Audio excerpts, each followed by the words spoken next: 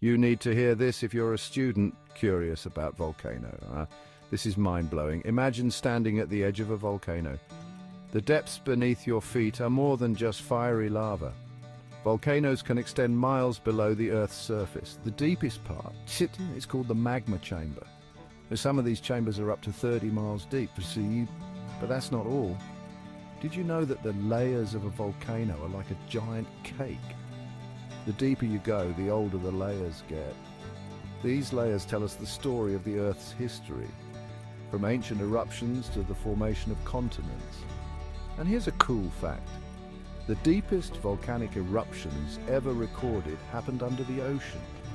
These underwater volcanoes or seamounts can be several miles deep, adding new layers to the ocean floor.